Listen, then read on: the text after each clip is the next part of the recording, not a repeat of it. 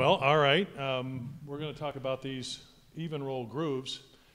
We don't actually call them grooves. They're more about the contact surface. You'll see how the contact surface is wider here and smaller here, and then it gets wider again.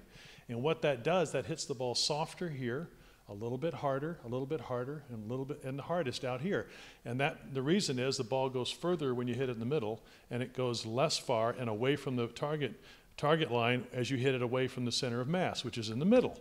So what this does, this hits everything the same distance. That's why we call it Evnroll.